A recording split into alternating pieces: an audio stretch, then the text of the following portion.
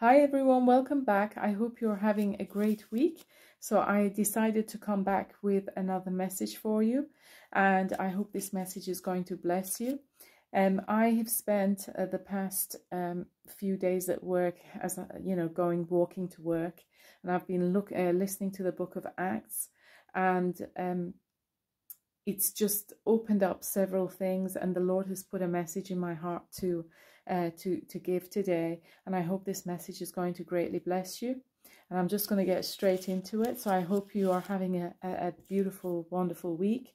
I know things are a bit dark and dim out there in the world, but we are the light, and the Lord will use us greatly to do great things in His name. So we just need to have faith, and we just need to endure and know that the Lord is with us. He will never leave us nor forsake us. Father, I pray in the name of Jesus Christ for all the people who are watching this video right now, Lord God, that you will anoint this message that you are giving through me, Lord God, that you will bless us, Lord God, through this message that is close to your heart, Lord God, for the transformation of our spirit, of our souls, and also for the blessing and the movement of the church forward, and blessing others to come into the kingdom, Lord God. Holy Spirit, right now I speak that every worry, burden, and every anxiety that is in every person watching this or their family, Lord, be bound and casted out of them. I speak joy in the heart of the person watching. I speak joy, and I pray for direction and new beginnings, Lord God. And I thank you for their lives. In Jesus' name, Lord God, I speak a great blessing upon the person who's watching this, Lord. And I thank you that your hand of love and protection is over them and their family, Lord Jesus. That you can hear our voices, you can hear our pleas and cries. We thank you, Lord God, for our daily bread, and blessing us in Jesus' name, Father. Thank you. Amen. So I decided to come with a message that the Lord has put in my heart to give today. And it's about the Antioch churches and the Christians who were obviously the first Christians, which were the apostles, the disciples, who started being the movement of the church after Christ died and resurrected, that the Christians were now on their own through the Holy Spirit. When I say on their own, I mean like now they didn't have Jesus, they had the Holy Spirit with them, and they had to now go and be sort of the church for the world. And it's interesting that when we look at this in the Bible, it looks very easy when we're reading it, but in actual fact, it took a lot of faith for Christians like these disciples to build up the faith when Jesus died and resurrected, to actually build up the faith to understand that the power of God is working in them, and that they can do what Jesus did, even although they heard him say, I give you authority in my name to do miracles, to do wonders, to trample on serpents. They had to believe this. They saw their Messiah going on the cross, and now they'd been left on their own, and it was like a test of faith for them to move forward, to be the light for the world in the midst of their pain of losing their Messiah, in the flesh. But at the same time, the excitement of knowing that what he said was real, as they saw him resurrect and come back to them and give them a message to go out there and preach the good news. And what do we think when we think about the Antioch churches? How do we see the Antioch churches?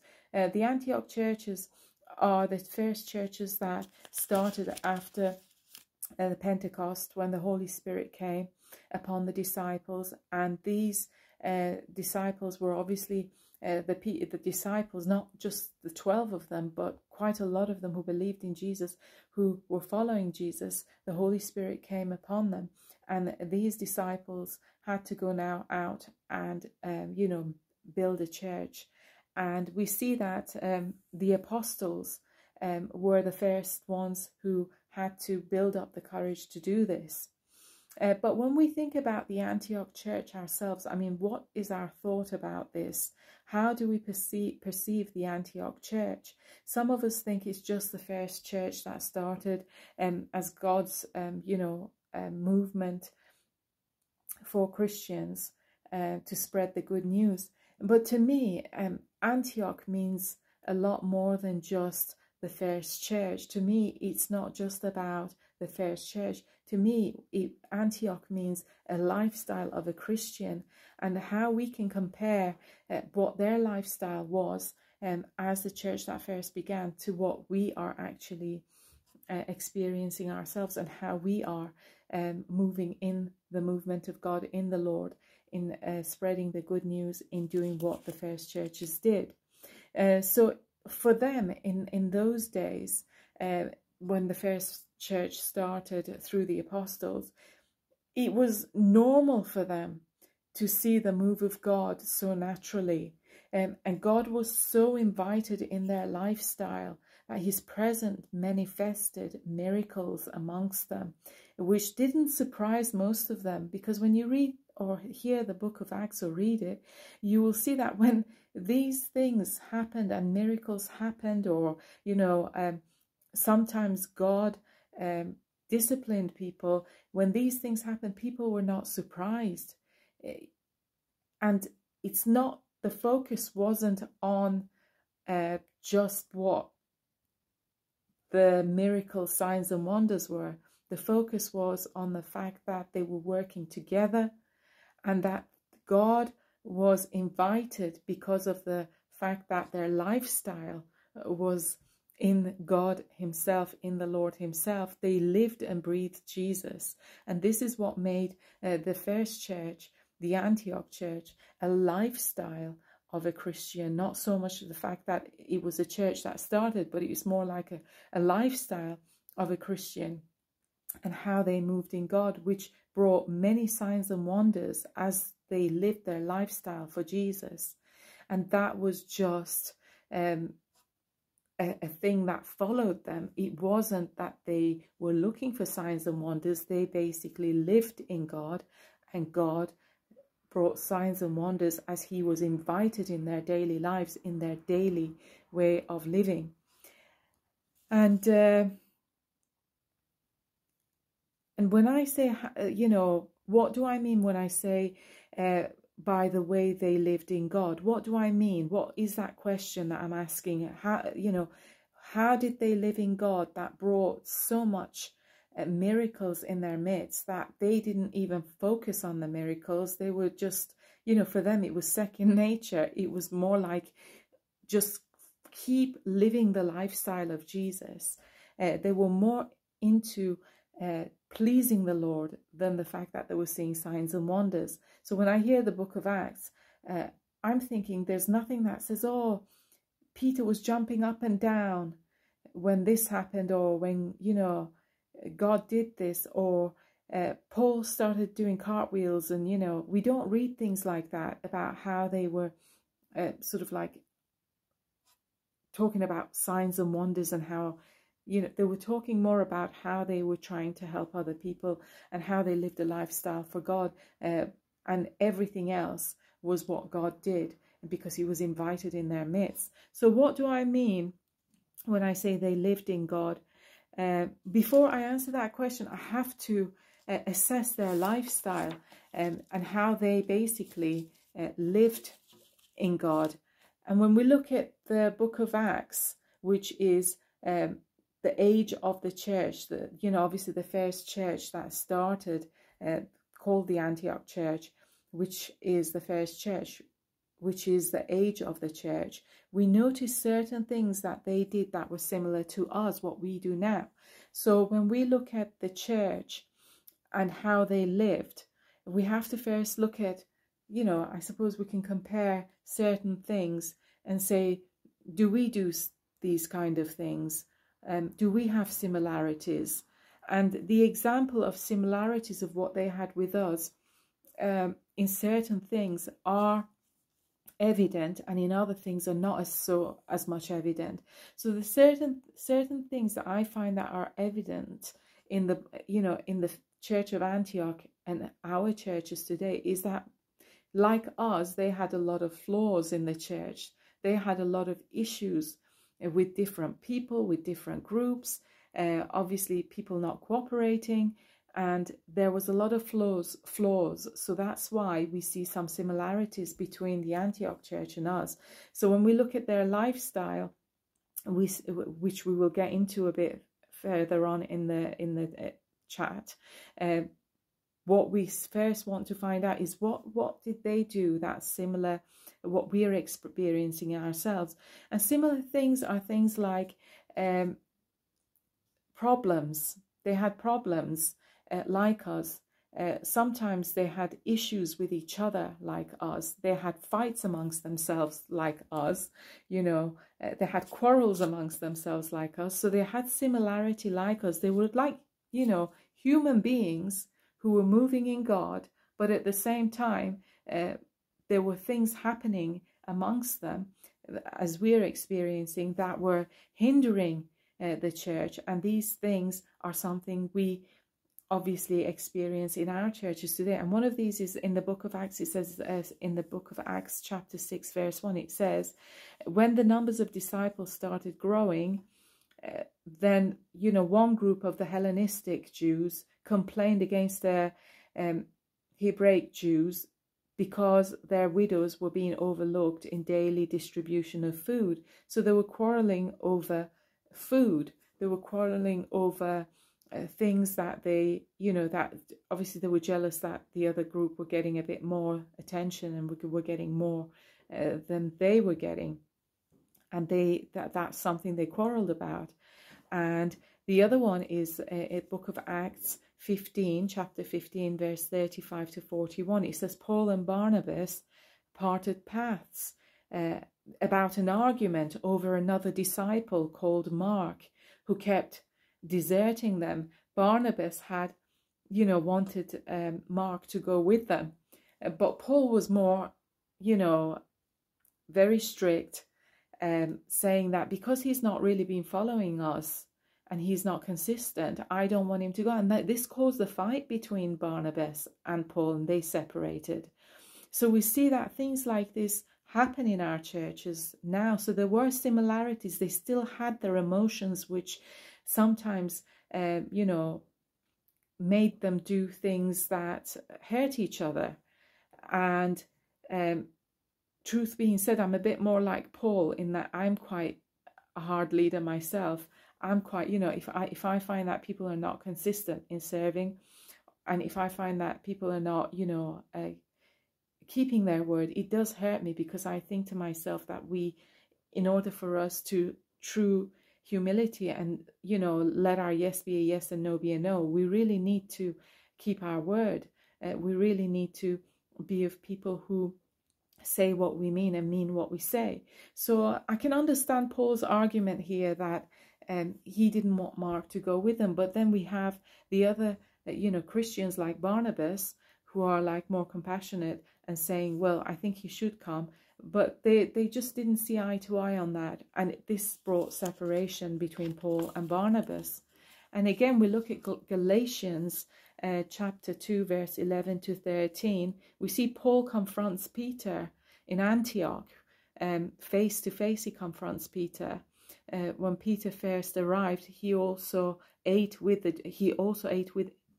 when Peter first arrived, he ate with the Gentile believers who were not circumcised. And what happened is that James came with his friends, and they came at the same time Peter was there. And Peter moved away from the Gentiles who he was like eating with. And Paul basically took him to the side and corrected him, saying that, this isn't the way we should do things, because they were believers as well, the Gentiles. But Peter was scared that they would criticize his leadership. They would criticize him. And so there was elements of fear and flaws in the body of Christ that we see that are similar to what we go through in our churches today, and certain things where we have weaknesses in that were similar to the disciples and the apostles as they were growing in the ministry of Christ on their own now without Jesus. And they had arguments amongst themselves. They had, they were trying to do the best they could, but they had differences of opinion.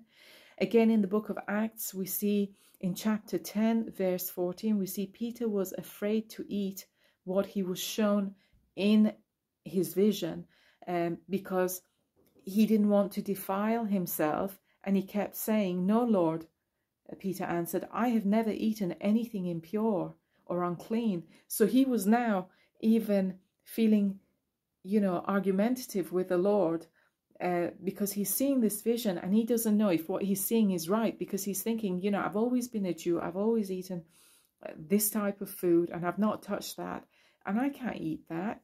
But God's trying to show him now that he's blessed everything is clean through the blood of Jesus Christ. And it took him a while to understand this. So Peter had a lot of issues with eating with Gentiles and eating food that he thought wasn't right, because obviously he had to renew his mind in that area where he had been obviously weak in. Whereas Paul was the Pharisee who became a believer, and he's the one who was very quick to transform in his way of thinking. And we see similarities in that when we come to the kingdom of God, when we receive Jesus as our Lord and Savior and we come into the church. Some of us can have weaknesses in some areas and others can have weaknesses in other areas. And basically they had similarities to us in that they had the same arguments, they had the same kind of fear and worries, and they were not sure whether sometimes they did the right thing or they didn't, even though the Holy Spirit was guiding them.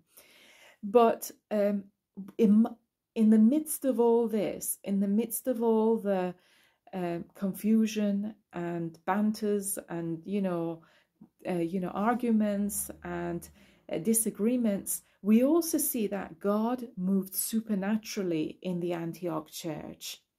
And I will go through some of the verses. There's absolutely loads of them. But some of the supernatural acts that happened were, for example, in the book of Acts, chapter 3, verse 1 to 10, it talks about a lame man who was healed. And obviously everyone saw him and they couldn't believe their eyes. And then we see in the book of Acts, chapter 4, 31, is a building was shaken because God wanted his disciples freed. And you can read these for yourselves. In the Bible, there's so many passages that I obviously can't go through every one of them, the miracles that happened, but the few that the Lord enabled me to pick out for this message, feel free to have a look at them. In the book of Acts, chapter 5, verse 1 to 11, it says, sudden death came to Ananias and Sapphira because they lied to the Holy Spirit. So, there was like, the fear of the Lord was amongst them. There were supernatural things happening amongst them. God was moving greatly amongst them. And we see they also had flaws. We see that they also had weaknesses. But God was still doing great miracles. And in the book of Acts 5, chapter 5, 17 to 21, we see that imprisoned apostles were freed by an angel. And it did not at all surprise them. We don't see anything in the Bible about, the disciples or the apostles being overly talking about the supernatural. We see the supernatural happen, but the majority of the writing was to do with how kind they were, how they sacrificed, how they lived a godly life. But in the midst of doing that, and in the midst of having their own personalities, God was still doing amazing signs and wonders in them and through them and amongst the people. And then we see in the book of Acts 8, chapter 8, verse 39, the Spirit of the Lord carried Philip away. I mean, whoa. The Spirit of the Lord carried Philip away, and the eunuch saw him no more. 1 minute Philip is baptizing, the next minute he was carried away. Just think how many times Philip must have had that experience. I mean, we're reading about it once, but this to them was a daily lifestyle, that the move of God was so vast. They were not talking about how God carried him and what he did. It was more about the fact that they had to work quickly to bring the kingdom of God here on earth. And by doing what Jesus said, they were focused on living a lifestyle that was pleasing to the Lord and living a lifestyle that was obedient to the Lord. That was their priority. When we see not so much the fact that there was, there's a lot of writings about the fact that they were, doing cartwheels over, God carrying Philip, or, talking about it for hours on end about supernatural stuff. We don't see that in the Bible. We see more about the fact that their personalities and their lifestyle was transformed through the fact that they were obedient to God. And in the midst of doing that, God was doing supernatural things in their midst, which they were not using that as some kind of a trophy to say that I'm a good Christian, but it was more like less of me and more of God, so that God's work can be done. And in the book of Acts 19, chapter 19, verse 11 to 12, it says, God did extraordinary miracles through Paul. Anything he touched was taken, like handkerchiefs, I don't know, maybe his shawl, whatever, was taken. Everything he touched was taken to the sick, and the sick were healed through this.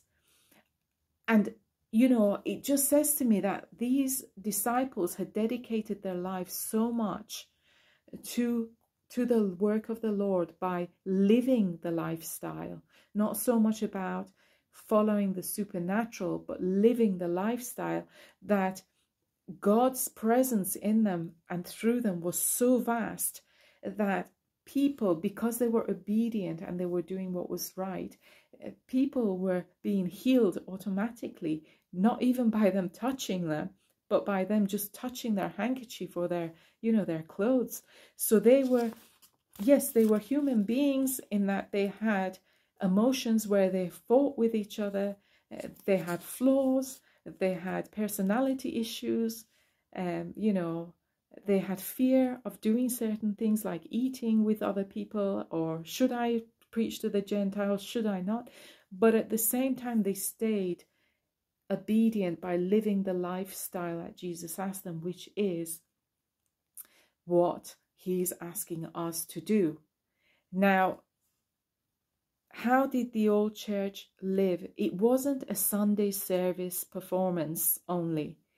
It wasn't that they just got together and they lived a Sunday service.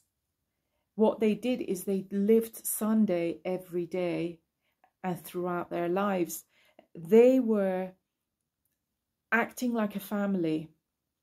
They were acting like a family, not a congregation or a community that's in a city. They were more like a family. Daily, they were caring for each other. They were loving on each other. And we read how did they live, in that they basically draw the presence of God, is that they lived in a way where they were not just doing something one day and lukewarm the next day.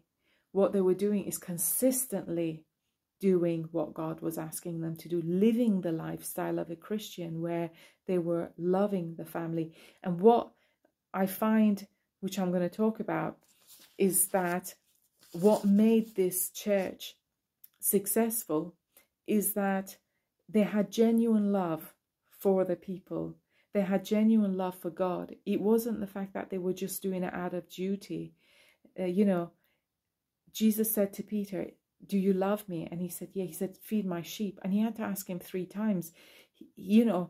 God wants us to genuinely love people, to genuinely love serving, to genuinely love dedicating our time. It's not just about making our presence in a church on a Sunday, but it's about, do we know really how to love? And can we let God help us to learn how to love by listening to him and living the lifestyle? So in the book of Acts, we see genuine love. In the book of Acts 2:42, it says they devoted themselves to the apostles' teachings and fellowship, breaking of bread, and to prayer. So it was a consistent, not just a one day on a Sunday, but it was the consistent gathering of fellowship, breaking of bread and prayer, and they devoted themselves to the teaching. That means they obeyed, they listened, and they actually moved. They did what they said. It wasn't just hearing and then, oh, it sounds great, we've got a great sermon out of this, did you enjoy it? Yeah, and then we forget about it. It was they were devoted to the teachings of the apostle, trying to imitate them, to move like them in the act of love and sacrifice and prayer. And in the book of Acts, chapter 4, 34 to 35, it says, neither was there any among them that lacked. There was none among them that lacked. They didn't just pray for people to get help. They were the hand of God for the people. They were the ones who really, they were seeking God for answers for them to provide for the other people. They needed to depend on God daily, because sometimes it wasn't the fact that, they were working in a job and they were getting paid and they were paid. They were basically dependent a lot on the fact that they had to help each other, selling their houses, selling their items. And the act of love brought the presence of God in their midst. God is love, the Bible says. And when we act in love and we be a blessing and also follow in the footsteps of Christ, then we see there is a lot more that God wants to show us, that he wants to do through us. And in the book of Acts, chapter 2, verse 42 to 47, it says, day by day they spent much of the time together in the temple. They broke bread at home and ate their food with glad and generous hearts. That means they were eating together. They fellowshiped together quite a lot, and they ate bread, and they were generous to their neighbors who didn't have bread. They gave them bread. They didn't just pray for them, they gave them. And in Mark 16:20 it says they preached together.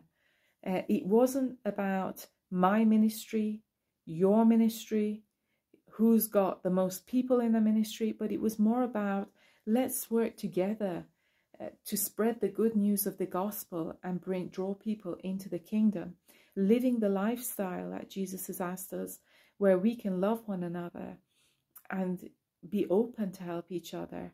And what happened is that God is drawn, because God is love, and where the love is increasing in our hearts, where love is increasing, God is attracted to that. And what happens is he can work through us even more. And this is what happened in these churches of the first. They dedicated their lives in doing what Jesus said. It wasn't just a Sunday service, it was a daily lifestyle. Now, what we see that intimacy and love is what moved God in the Antioch church. Intimacy and love for the Lord, because they obeyed the Lord by trying to live the lifestyle that God wanted them to, but also the fact that intimacy towards their fellow, believers who just come to know Jesus. They were having to help them, even though they were infants in Christ. Maybe they had disputes amongst each other. They were having to also care for them and love for them, not by just words or praying for them, but by actually providing for them and being able to love on them. In the book of Acts 4, chapter 4, verse 32 to 35, it says, the believers shared their possessions. Now the whole group of those who believed were of one heart and soul, and none claimed private ownership of any possessions. Everything was shared. There was no needy among them. God loves a giver. So we see in the book of Acts 4, it says they were of one heart and one soul. This is so important for us. If we want the Holy Spirit to really operate in our lives, in the miracles that we saw, and we are sometimes jealous of these and saying, how is it, Lord, that, it's happened to the Antioch church, but we're not seeing half of these? It's because they were in one heart and one soul. Why? Because they were all doing the same thing. It wasn't just, one doing it. They all did the same thing. And because of that, they were of one heart and one soul. Yes, they did have disputes. However, they still loved each other. In our families, we can have disputes, but we still love our families and we help them. We still do the right thing and love on them. So how did the old church live? It wasn't a Sunday service only. They lived Sunday every day. And what we see now is we want to, as churches now, today, we want to imitate the churches of the old. We read the book of Acts and we see God did many miracles, but we're doing things the wrong way. What God is trying to do right now in this season is he's trying to make the body of Christ into an Antioch church. We're going into a season where God is shaping the body of Christ and individual people in the body. We've got to be ready for this. And what he's doing right now is he's creating a church that is an Antioch church. What he's saying to us right now is what we're doing is good and we have good intentions. However, we are imitating the wrong thing. So when we're looking at the Antioch church, we are looking at the miracles. We're looking at the handkerchief that Paul passed to somebody who needed healing when he couldn't be there. And what we do in our ministry is we get handkerchiefs, we pray on it, and we create a business on it, and we say, right, send us an offering, and we will send you this handkerchief, and you will be healed.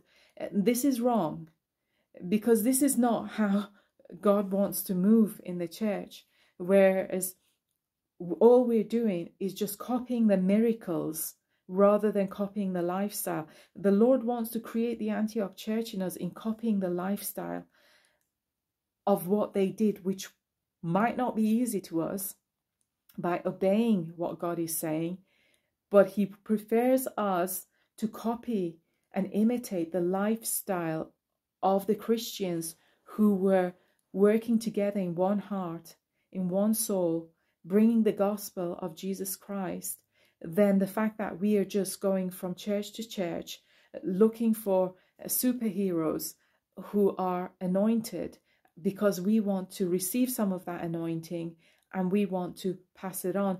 God's anointing cannot be bought. God will not share his glory with anyone, because that will make it witchcraft. A bit like the sorcerer who, when he heard in the book of Acts that Philip was praying for people, he wanted God's power, and he said, I'll pay for it. And Peter started rebuking him, saying, may you and your money and whatever you have, God basically bring judgment on that. And what happened is, we might think to ourselves, we're not directly saying to somebody as we go to these different places where we say, oh, there's a revival there, and we just want the anointing, but we're not living the lifestyle, because that is a bit like that Simon who wanted to pay for the anointing. I'm sorry, I sound really harsh here, but it upsets me because I was like that when I first went. We all get excited about the supernatural, acts of God in the body of Christ. But what we also have to understand is that God does not operate through us just to bring, an act of miracle that was the same as 2,000 years ago. He wants to do something new. He wants to do new miracles in all of us. He doesn't want you to copy a miracle of somebody else who had, a miracle 2,000 years ago, with a handkerchief. He doesn't want you to copy the supernatural miracle and say, oh, the anointing is on me to do this. This is not how God operates. What he wants to do is he wants you to walk the walk of Christ and talk in Christ and live the lifestyle of Christ daily and be compassionate and open your heart to love. And me too. He's talking to me too. I'm saying it, but he's talking to me too.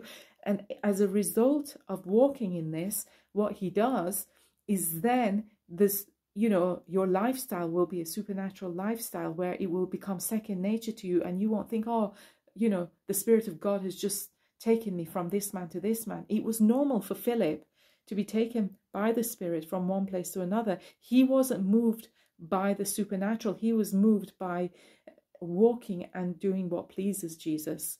And the supernatural was just God saving people through him. But he had to basically spread the good news.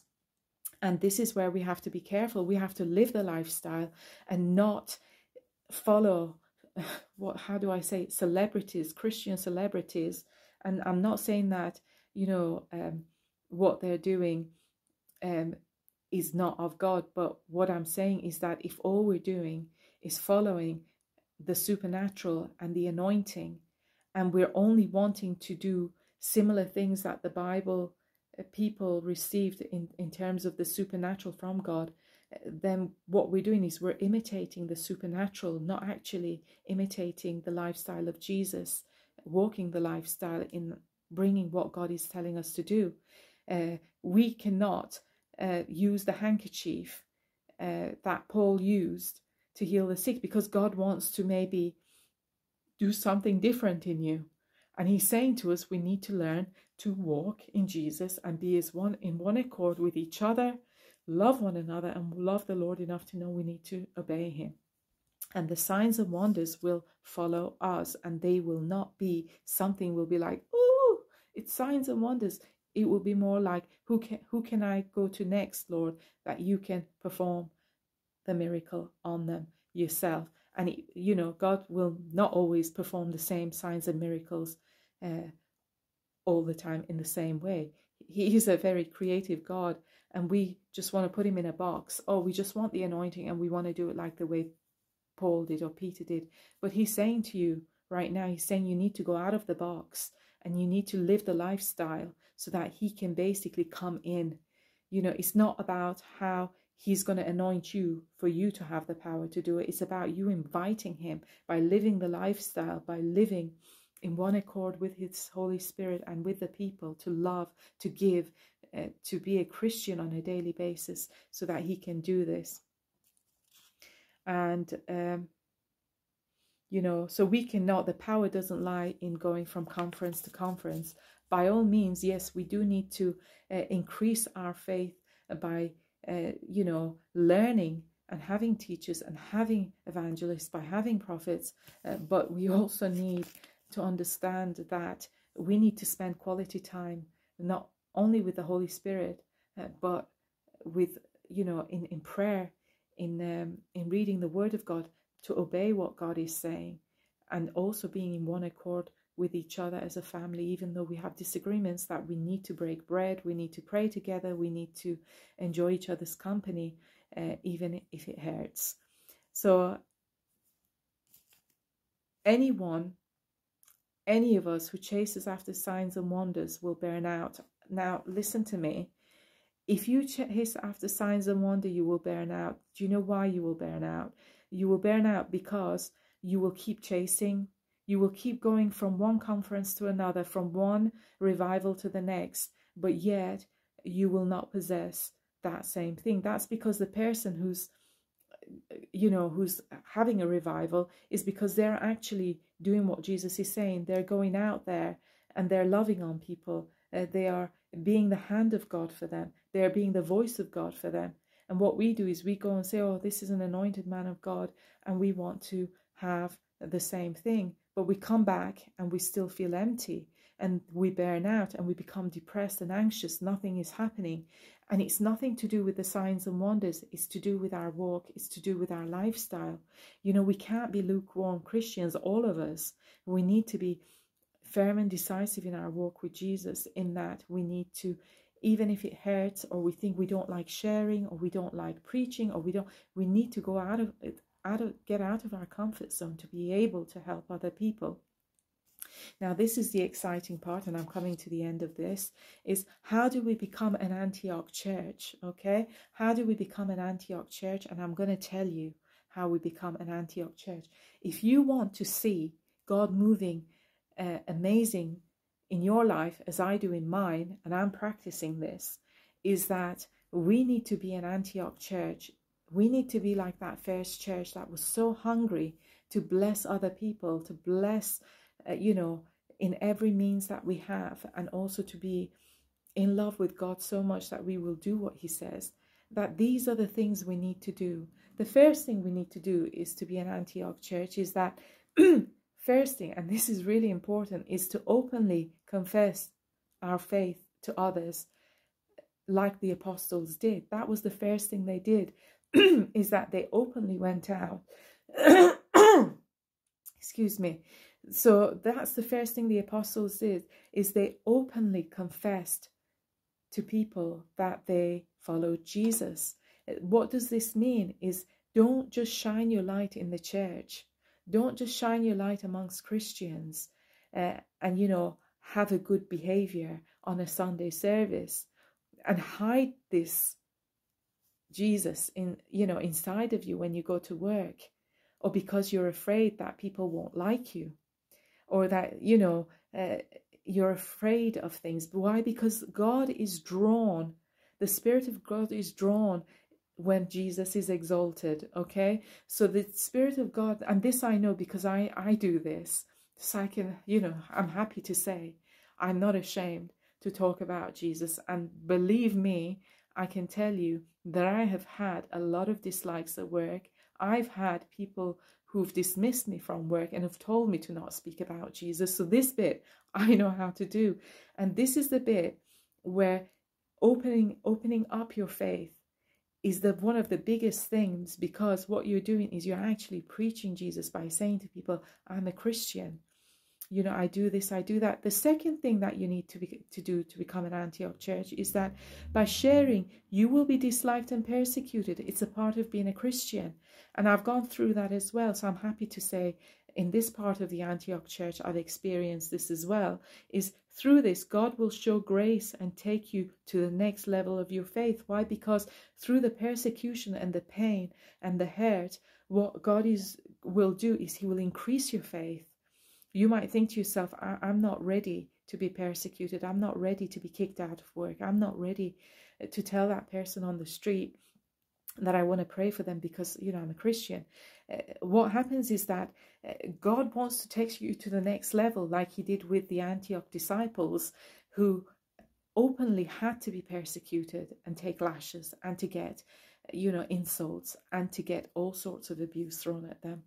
And this is the second thing that will happen when you become an Antioch church, that you will get persecutions, and God's grace will enable you to take you to the next level where he will show you how to forgive people. This is very important, because a lot of us, we believe that we need to forgive. We believe that we need to, pray for others. But if we're not sharing Jesus and we've not experienced pain and persecution and endurance, what happens is that really we are not forgiving people because we're holding back, because we're in pain. But by confessing Jesus, because you get persecuted and disliked, and because you will be, judged by others, what happens is that God will give you, by his grace, the ability to forgive. He will actually soften your heart to see why people need, his grace, why they're hard at heart. So it will enable you to have a stronger prayer life. And this is the second thing about being an Antioch church. The third thing is that you will have to stretch out your hand to give as an Antioch church. Heal and help and to give. Many people in the body of Christ, don't have the time, or don't give themselves the time to serve, or to be a blessing to their neighbor, or to actually, stretch out their hand when somebody is in need. Oh, it's not my problem. I'll pray for them. I'll pray for them. But God says, what good is it when you pray for somebody who's like hungry? It says it in the Bible. Go and find the verse. Why should I tell you? You should go and search for it yourself. Go and look. And it says you need to stretch out your hands and give and give and to heal and to help. And this is called service. And you will start growing as you start speaking your faith, as you start being persecuted and understanding how to forgive, and God takes you to the next level of your faith. And then you'll start serving God with all your heart. It's not now, oh, I'm serving tomorrow, but I just can't be bothered. I'm just doing it so people know I'm in a team. People know that I'm actually, I just want to socialize and make friends. Friends, if your heart is wrong, in doing this, it's best not to serve until God is working in you and helping you understand the importance of what Christ means to you, and what it means for him to save other people's lives. And start by sharing your faith first. Maybe that will help you, and then serve the Lord. And then the fourth thing we'll see is that when we are of service, we're putting others' needs before our own. And we're dying to our own, self's desires. We're now not seeking things of the world, where once it seemed so attractive, where we're lukewarm, where we're thinking, I'd rather go to the cinema than be of service to somebody else. I'd rather go and drink a beer with my Christian friends than do something here. It's too much for my flesh. I went to church and, I smiled at people. I'm being really hard here, but I'm making a point. But the book of Matthew 6:33 says, first seek the kingdom of heaven and everything will be added to you. First seek in putting others before your needs, and God will take care of you. Now, the time when I experienced this the most was when I was serving in my previous church, and I was doing a lot of weekends going out there, reaching out to people, and I was exhausted. And there were times where I was like, I don't have time to do my own shopping, like clothes shopping, and people would bring it to me, whatever I desired. I once desired a treacle cake, something really sweet. There was nothing in my house, at the time. My neighbor had gone to the market. He wasn't a Christian, but God spoke to his heart to bring something back for me.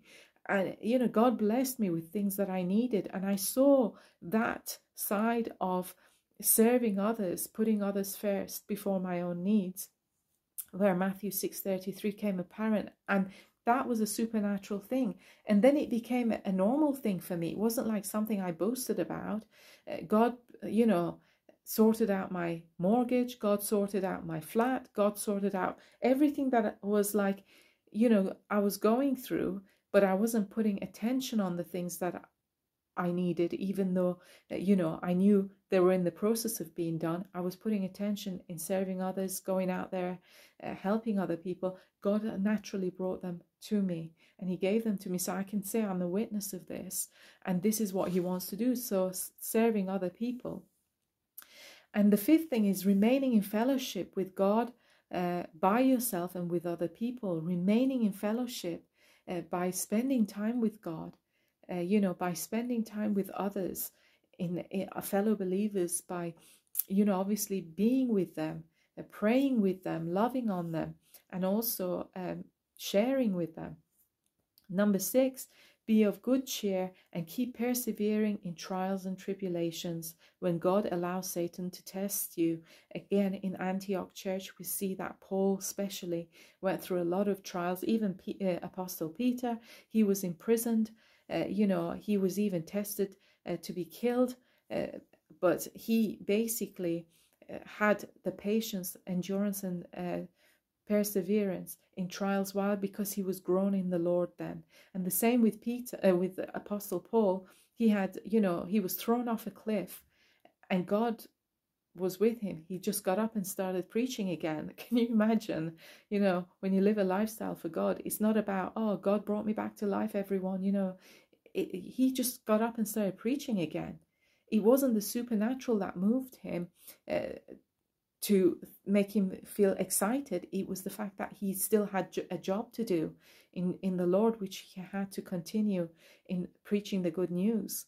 So he was more focused on being humble and doing what the Lord said, then the fact that there was, signs and wonders going on, and he was himself a sign and wonder. God brought him back to life when they threw him off a cliff.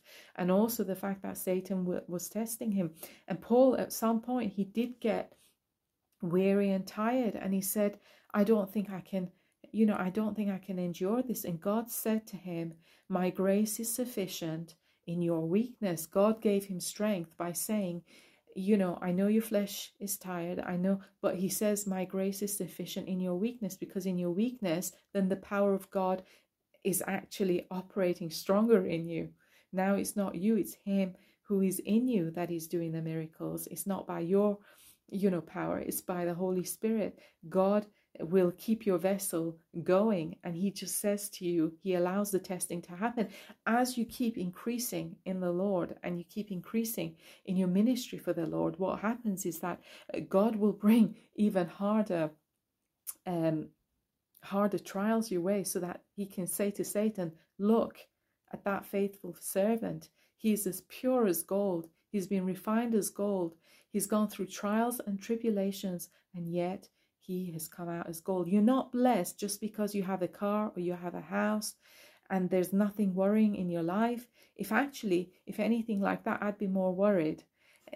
I'd say, if you are moving in God, the blessing sometimes comes when trials and obstacles come one after the other, and you think to yourself, as it says in the book of James, something weird is happening to you. And in the book of James, it says, don't think it unusual that these things are happening to you. It's God basically who's trying to increase you and increase your faith.